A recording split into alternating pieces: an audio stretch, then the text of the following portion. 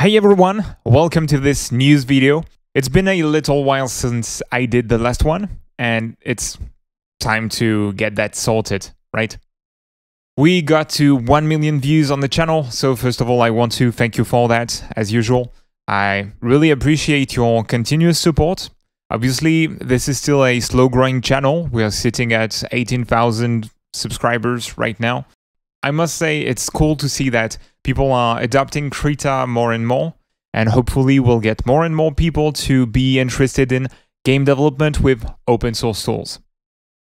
Now, there's something that's more important than that. It's that the first training series dedicated to Krita is done. Completely done.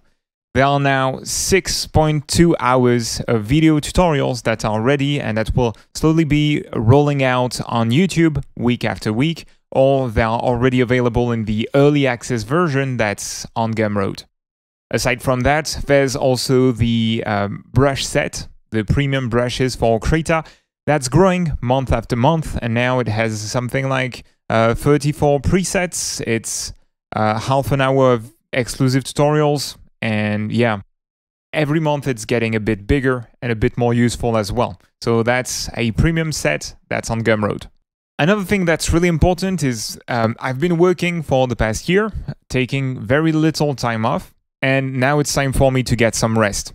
In October, I'm leaving for Japan.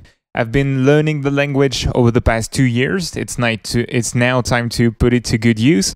I'll still have a tablet and a camera, this one actually, to share some of the most interesting experiences I encounter with you.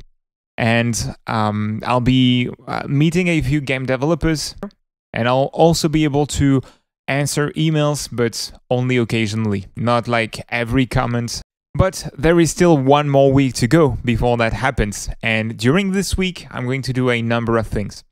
Most importantly, I have a long overdue video editing job to do. If you remember, I was invited at a meeting dedicated to open source programs in June, and I've interviewed an experienced developer there that has been working in open source programs for a long time. And I want to finish this video and release it on the YouTube channel as a bonus, and also give it to the KDE people, as it's the 20th anniversary of KDE, which Krita is part of. So that would be nice to do that little job for them. Aside from that, I've modernized the website a little, removed the useless content, and I'll be improving it a little more this week, especially the main Krita training page, but also the overall navigation. I want to add a few features related to accessibility, but more importantly, I'll be working on the next training series. I have to pre-produce it properly so that when I come back from Japan, I can produce it straight away and start. It's going to be a game art workshop. It's going to be both a series in which you will learn a great deal about creating game art. We are going to use Krita, but this will apply to any program at the same time. And it's also going to be a series in which you will learn to create your own art. You will get to create actual game assets.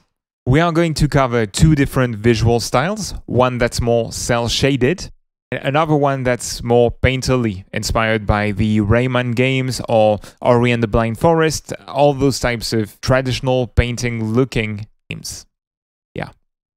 I hope you're excited, because it's going to be a really interesting project. That said, it's time for me to tap out. I wish you a pleasant day. Thank you for watching. Be creative, have fun, and until next time.